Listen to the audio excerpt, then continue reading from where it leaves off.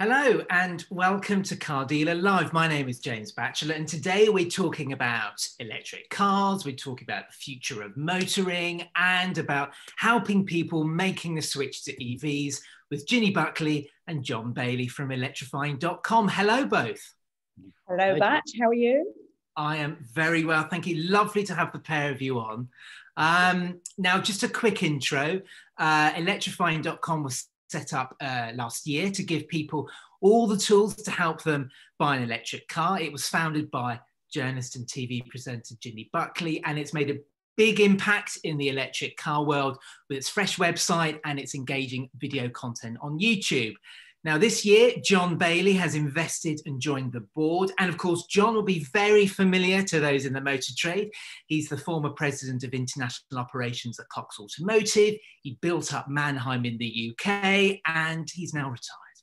But he's clear he's keeping... No, yeah. no. Right. I was trying to until Ginny came along, but yes. Well, it's clear that he's still incredibly busy, which will be music to Ginny's ears, obviously. Now, while Ginny was launching Electrifying.com, John was busy helping to launch the online used car dealership Carzam. So we've got two incredibly busy people on the show today. Now, Ginny, you and I go way back. And I know the subject of empowering consumers is very close to your heart. Now, just tell us a little bit more about Electrifying and how you came up with the idea. Yeah, we do go a long way back, don't we? We've got a lot of history, but that's probably for another program on another day. Yes. But yeah, I think it's really important to say that for me, I didn't want to set out to create just another website about cars, because I think, quite frankly, the world has got more than enough of those already. So as you've alluded to, I've been a motoring journalist for more years than I care to remember. I've worked at Car Buyer, where I presented with you and with Matt Watson before you. I was motoring editor at the News of the World. I've written for lots of other publications. I was a founding member of Granada Men and Motors with Richard Hammond, which, when you think actually a channel called Men and Motors, you know, you can't do it now. Just not right now, is it? Absolutely not right. But it was a great platform at the time, and it was a great sort of, you know, way for me to really get involved in the industry. And I write for Good Housekeeping. I'm a World Car of the Year juror, so I've got quite a strong track record in the industry. But I've also done a lot of TV work over the years as well, and I work a lot on factual programming. One of the shows that I work on regularly is a current affairs program on ITV. So it's their flagship current affairs program, Thursday nights, ITV1. And what we do on that show is we take quite complex issues and we really make them accessible for a mainstream ITV audience. And I guess I've always felt that that really accessible, personality-led approach to car reviews was missing. And I've often felt there's a bit of a disconnect between car advice sites, whether that's dealer sites or OEM sites or media, and also the people who buy cars. So with Electrifying.com, I really set out to change that. Yeah. So I guess in a nutshell, why are we different? Well, we're here just to really clear the air around hybrid and electric cars. And we do that in a very accessible, personality-led way. So the brand is fronted by myself, by Nikki Shields, who people will know as the face of Formula E. Again, really strong track record in the sector. And also Tom Ford, who was ex-Fifth Gear and Top Gear and is, like me, been around for a very long time. And I think that really what we've done with electric and hybrid cars is really confused people. You know, we've really closed the sector off, and we know that consumers are really confused. So we're here to help those confused in-market car buyers make the transition to an electric or a hybrid car. And we bring that independent, trusted, expert advice in hopefully what is an authoritative, accessible, personality-led style. We don't preach to the converted. You know, if an electric car isn't right for you, that's fine. We know that people are on a journey. So yeah, we launched 2 weeks after the first lockdown, and here we are in the third lockdown, and it seems to be going well. So we're well, lockdowns make people stronger. Well, that's what I'm telling myself anyway. That's what a lot of people told me in March when we were sort of slated to launch and we had everything ready, and then the world went into lockdown. So everybody said, if you can get through this, it will make you stronger. And I think, you know, it's a credit to the team. We've got a brilliant editorial team as well. And of course, you know, having John on board now and his decision to invest at the end of last year was just fantastic news. So we're really excited about where we go from here.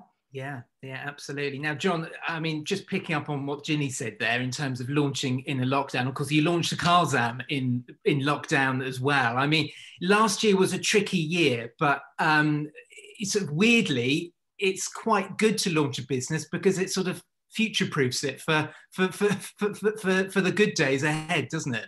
Well, yeah, very true. If your business can survive through a lockdown, then in the good days when they come back around, I'm sure they will. Then yeah, you're in a far better position. So yeah, you're correct with that. Yeah.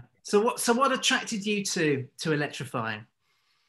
How did that happen? Well, I've known Ginny for a while. She was doing a lot of work for us at Cox, and obviously a very reputable expert in the field.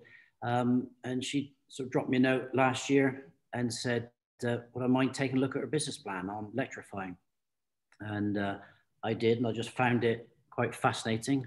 I thought the angle that Ginny and the team are playing to is being, you know, unbiased, giving the reviews, just, you know, trying to educate the world, me included, on how the whole electric world is evolving.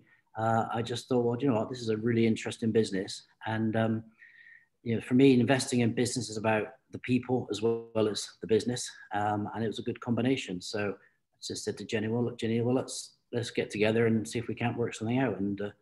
And here we are now. And of course, the future is supposed to be electric cars. So it can't be a bad thing. Yeah. Not supposed to be, John. Not supposed to be. The future is electric cars. Well, it is in the UK. Obviously, government mandated. The rest of the world has to follow us. I'm sure they will soon. But it does. I mean, you're going to be in the UK. You're for sure. John, now you will know this as much as anybody, really.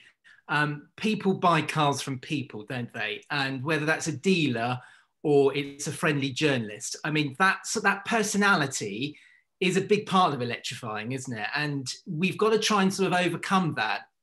You know, quite often the worlds of sort of consumer journalism and manufacturing dealer, they're not connected really quite often. So that personality can really help, can't it?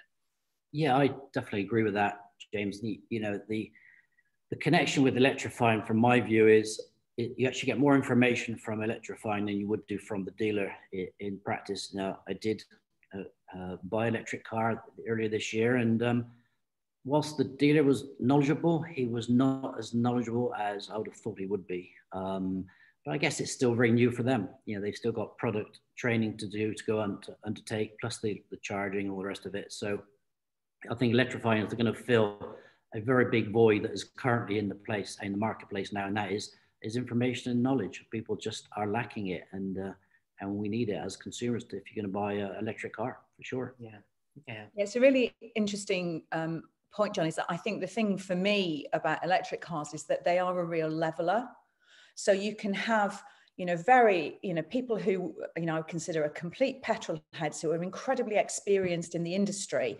The minute you present them with charging cables and connectors and, you know, kilowatts and, you know, battery life and range, it's confusing for everybody. And I think what's happening with this switch as we head to the ban on the sale of new petrol and diesel cars in 2030, and of course hybrids to follow, is that everybody needs, you know, some education. It's got to be accessible to all. And I think that was really important for us, that it doesn't matter what your level of knowledge, we're here for you. No question is silly. It's just a question, and we'll do our best to answer it for you. And I think we're asking people to make new habits, change the habits of a lifetime. You know, so I think that supporting consumers on that journey is absolutely key if we're going to meet that target in 2030. Yeah. Yeah, you're absolutely right, Ginny. I mean, you've got more experience of this than I have, but we've both got long histories in the car industry, and we've all got used to describing cars in a certain kind of way, talking about power and all this kind of stuff. And it is a totally new language, and I do fear that it's one thing the government coming out and saying, right, we're setting this date in stone. And manufacturers are all squabbling around trying to bring the electric cars to market as quickly as possible. But it's the wider elements, isn't it? It's people, it's like the dealer networks who, they're still having to sell petrols and diesels at the same time. And it can be very confusing, not just for the consumer, but for the dealer as well. I mean, absolutely. I mean, I feel, they've got a real challenge ahead at dealerships. How do they make this switch themselves? The amount of support that's needed is incredible. I mean, I've been doing some work recently on the used side, because of course, used electric cars are still really in their infancy. And of course, John knows way more about this than I do.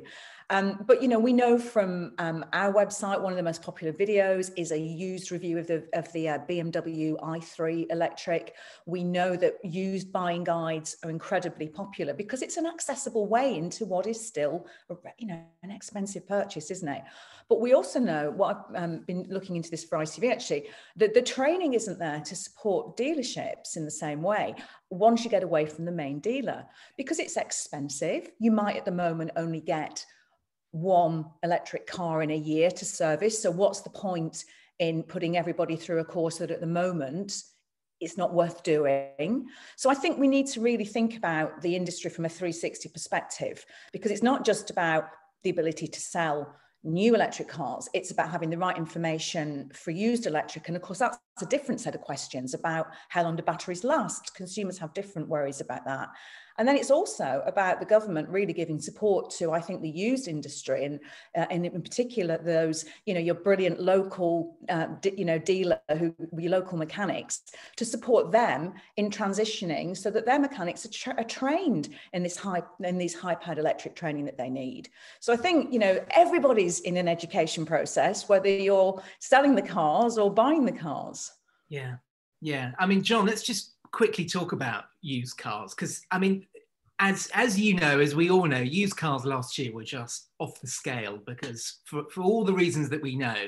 But one trend that sort of did come through was people were returning to familiar technology, which is petrols and diesels, and electric cars and hybrids were sort of struggling a little bit. That's of course going to change the closer we move to 2030, but there still is sort of confusion, isn't there? And a reluctance for people to go the electric route at this moment in time. And it's not just new cars, it's used cars as well, isn't it? Yeah, it is, James. From my view, I think there's still back to the knowledge and information. There's still a stigma. There's talk of batteries only last so long and they're so expensive to replace. And then there's the whole infrastructure charging. So yeah, but like you say, it's changing. It is changing now slowly. I think it will catch up as the electric new car sales will go. Absolutely no question will the used car. But I think right now it's still a very sort of unknown territory, and you get less comfort buying a used car, whichever source of how you find it is different than going to a new car dealer with the comfort of a big manufacturer behind it, in my view. So to me, it's just a short-term thing. It's like anything, it will catch up. Supply and demand, as always, is the case. And as car prices come down, electric car prices come down, the used car prices will become more attractive. Because we've got to remember, they're still an expensive car. Yeah, still a very expensive car, and that puts a lot of people off. But as we get closer to the deadline the government have set, I just think it will rapidly change, and quicker than 2030, for sure, as we've sort of heard this week with the announcement of Jaguar Land Rover's plan. So well, yeah, and it does take those car companies to put a marker in the sand like that. And okay, in the grand scheme of things, Jaguar Land Rover is one of the smaller manufacturers, but when it's more about the statement of intent, isn't it? And it's just driving home that message to consumers. Look, it's coming, and we're just going to have to get used to it. Ginny, can I just ask you, I mean, what do you think in terms of the government? I mean, do you think the government should be doing a little bit more to help out electric car buyers? Should there be a scrappage scheme? Should there be more grants for home charging points? Do you think there needs to be a little bit more involvement from Whitehall? Do you know, I think at the moment, I actually think the grants are just about right. I think we do have the plug-in car grant, which is available on new electric cars. And I think as long as that stays, I think the big issue for me is, I think it would be great to get some guarantees around how long that's going to be there for, because I think at the moment that is definitely underpinning the market, absolutely. And I think that we need to keep that there. We need that incentive. I mean, if you look at other markets in Europe, you look at, I don't know, Denmark, for example, you know, incredible electric car market there, but that's basically because, you know, it's so heavily subsidized. So I think the subsidies are right at the moment. Of course, there's the grant as well for actually getting the charging point at home. But I think it's about having some stability there that they are going to stay. I think what government does need to do a lot more of is looking at the infrastructure. The charging infrastructure is really down to individual companies, and there are companies out there that are doing a brilliant job. There are some fantastic charging providers out there. There are some that aren't doing a brilliant job, and I think that there perhaps needs to be some, you know, some service level agreements in place. There needs to be, you know, more legislation around, you know, it is not acceptable to have charging points offline. It is in the way that it is not acceptable for a filling station to not sell petrol or diesel. So I think I'd like to see more focus on that, but I actually do think the grants are, you know, are okay. And touching on, you know, and I think on, you know, John's point about the expense of electric cars, which is they are more expensive, whether that be new or used. But I think we also need to perhaps educate consumers into looking at the total cost of ownership. And it's that thing that we come back to time and time again. You know, you've got to factor in the fact that there are less mechanical parts, so servicing isn't going to be as expensive. You've got to factor in the cost of electricity, you know, being less than what you would spend on petrol or diesel. So I think it's two things really. I think it's education, but I think it's also about giving people security, knowing what's coming. I think that's key. Yeah.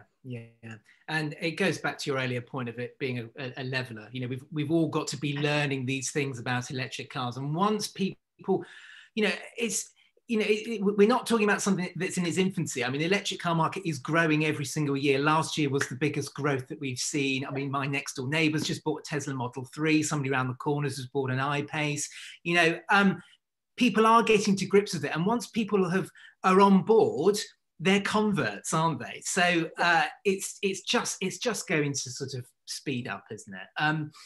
Yeah, I think, was it the SMMT figures last year? 1 in 10 new cars sold had a plug. Yeah.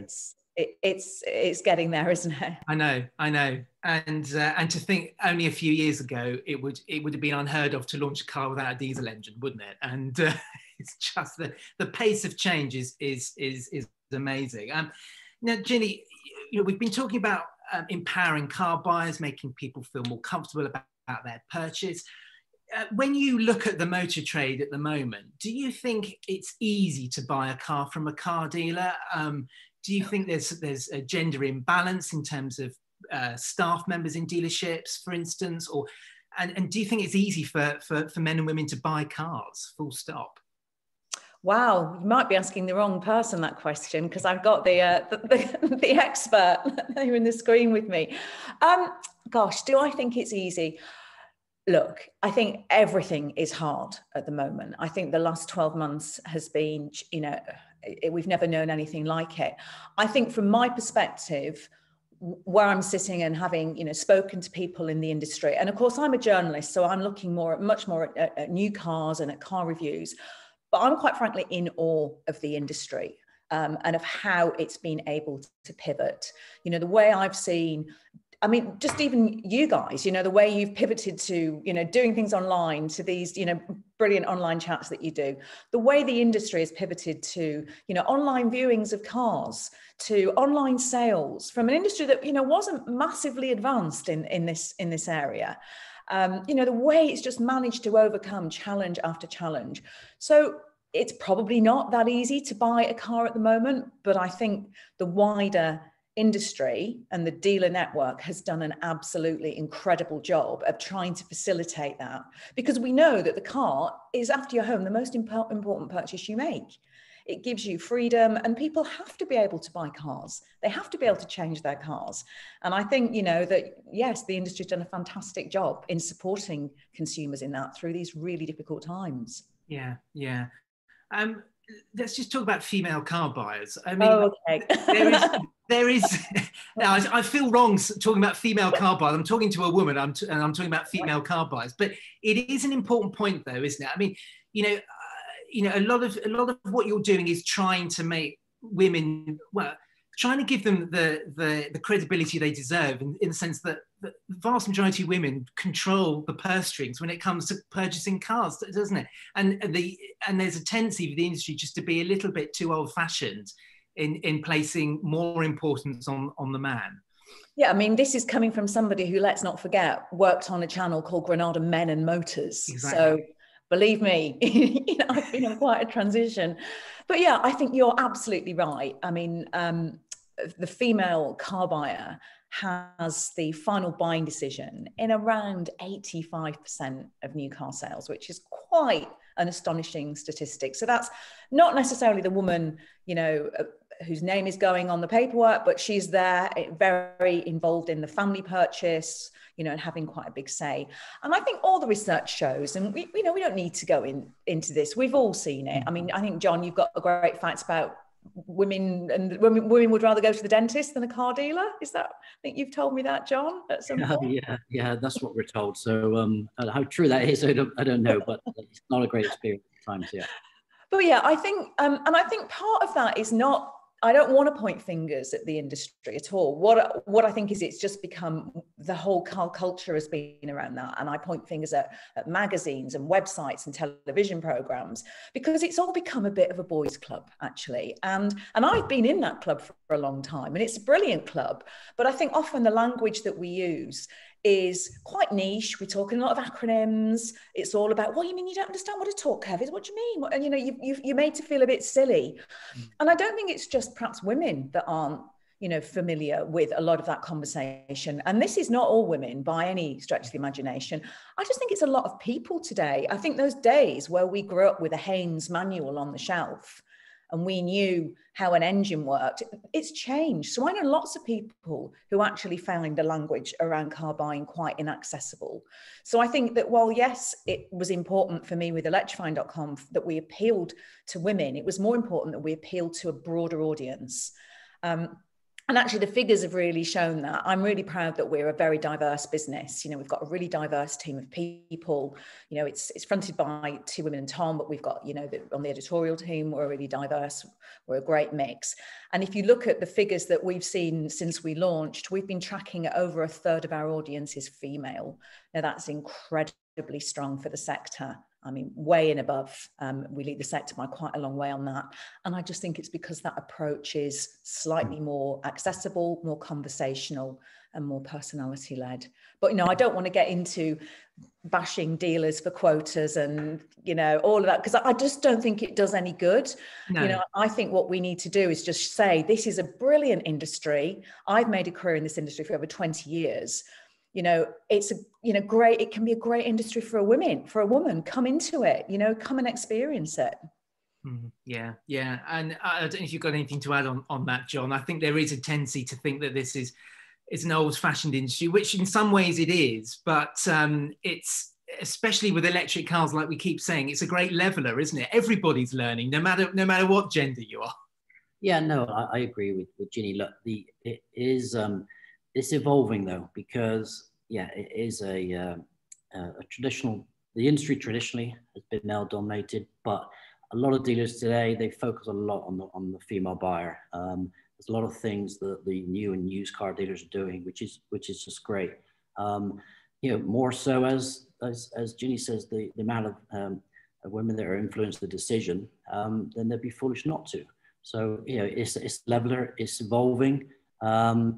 And yes, it's not simple to go and buy a car. It's not like, you know, going to the mall and buying something in the store. It is more complex. And there always will be complexity around it because, as Ginny says, it's a big purchase. but it needs to be streamlined, and a lot of dealer groups across the country and the world are exactly doing that. So it will evolve. Time will come, it will be a lot easier to buy a car physically and online, male, female, or whatever gender. So that'd be my view. Yeah. Well, let's just talk about that online thing briefly, John. And I mean, the pace of change that happened in the motor industry was enormous last year. I mean, coronavirus has been a huge catalyst for change and for progress. It's clear, really, isn't it, that people are ready to buy cars online, and they're doing it. And they feel, as long as they've got the right tools to hand, they are comfortable transacting online, aren't they? Yeah, definitely. You know, it's why we set up Carzam. We've looked at the market in my days at Cox. You know, a big part of it was seeing what's going on around the world. And yeah, look, cars are no different than any other product. You go back 10 years, the likes of Amazon, people were nervous buying online, eBay, those types of things. So why would a car be any different? Yes, there's still a learning curve. So again, back to the point, it's a big purchase. But as long as the protection's in place and the trust is there, then I do believe it will accelerate, just as we're seeing in other markets like the US, you know, as we're seeing here in the UK. You know, as you know, we launched Carzam. We sold $20 million worth of pounds with cars, 1,600 cars in the first 8 weeks. Well, on a brand new startup business that was delayed because of the lockdown, that, you know, it's more than we absolutely thought we would be able to sell in that period of time. And it gives us great confidence that the consumer is ready to buy online. Yes, there's always going to be those that are nervous and will not do that, without a doubt. And there's the younger generation that probably only want to buy online. So that will just evolve, I think, and it's definitely a part of the future. I don't think it will replace car dealers, because it's still a commodity. It's still a piece of metal. It still needs maintained, serviced, and, you know, the logistics and delivery, etc. But it's going to be part of the new and used car business online, in my view. It is already. Yeah. And as you see, many dealers are also, new and used dealers are joining the same, going down the same road, and so they should. Yeah, exactly. And I think the point that needs to be made is that there's space for everybody, isn't there? And if the motor trade and the whole industry can become more diverse and be more accepting of different types of car buyers and the way they want to transact, all the better, really. Absolutely. You know, a new or used car dealer, whether someone clicks and buys it or they turn up in the showroom and want to have been talk to someone for 2 hours, it doesn't matter. At the end of the day, as long as you have the right product in the right condition, and at the right price, then you'll sell it online or offline. Yeah, there was I got my little WhatsApp from the magazine this morning, James, and it was, you know, a news. I think it's on your homepage today, that more than 2/3 of car buyers would prefer. Oh, sorry, let me get rid of this. See, it never goes according to plan today, does it? So more than, I think the article said that more than 2/3 of car buyers would prefer to visit a car dealership in person than buying online. And that's, you know, around 62% would put off buying their cars online. And immediately I thought, wow, that's fantastic, because that's still a huge amount of people that are interested in buying online. You know, as John has said, you know, there is place in this industry, and there's place for everybody, no matter how you want to buy a car. And I think we're going to see how people buy and how people own changing dramatically. You might not want to own, you might want to subscribe to a car. You know, I think the changes that are coming in the next few years are incredibly exciting. We're going to see more change than, I think, in the next 4 or 5 years than we have probably in the last 50. And I think it's just really, really exciting to be a part of that. Yeah, no, definitely. And it really is an exciting industry to be in. Just lastly, Ginny, you've got John on board now. I mean, you've had a bit of a roller coaster 2020. You're looking forward to 2021 and beyond. What are the plans? You know, what can we look forward to? Oh, so what can you look forward to with electrifying.com? Well, as you said, John is a brilliant addition to the board and to the team. I think we're going to take some time to just consolidate where we are, to continue building our audience. We're obviously all talking about what the next stage for the business is. having some really interesting conversations about that. And as soon as we've got, we've reached some decisions and we've got some news, we shall be back to talk to you about it. But I think at the moment, we're just going to get out there and try to clear the air for as many confused consumers as we can.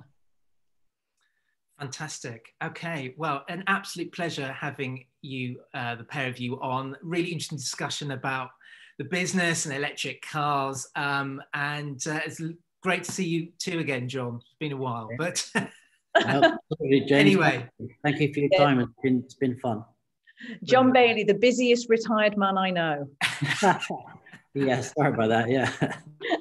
Sorry for all my bings and bongs on my laptop. I really do need to learn to turn everything off, don't I? Sorry. It's okay. We're all adapting to home learning, Ginny. Don't worry. Thank you so much for having us. Yes, it's been great. You're all welcome. So if you'd like to be involved in a Car Dealer Live just like this one, then please do email me, james.batchelor@blackpoolmedia.co.uk. But until next time, thanks for watching and goodbye.